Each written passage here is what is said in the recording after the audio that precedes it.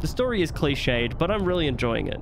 It kind of is a bit muddy to start off with, and I felt like I kind of didn't really know where it was going, but after a couple of hours in, I think that it's really improved, and it's something that's hooked me pretty well. The one thing that I will say is this doesn't feel like the experience that I remember from Baldur's Gate. I remember playing Baldur's Gate and being like, oh, my level 1 character is absolutely terrible. This game doesn't feel like that. It kind of feels like you're a little bit more overpowered. I feel like more kind of like level 3 to 4 from Baldur's Gate to start off with. And maybe that's just because I picked the classes I picked, but it just feels like my character is pretty powerful and I didn't die instantly.